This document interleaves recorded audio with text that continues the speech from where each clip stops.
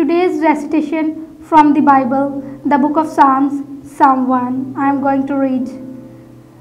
Blessed is the one who does not walk in the step with the wicked, or the stand in the way that sinners take, or sit the company of the mockers, but whose delight is in the law of the Lord, and whose meditate on his laws days and night.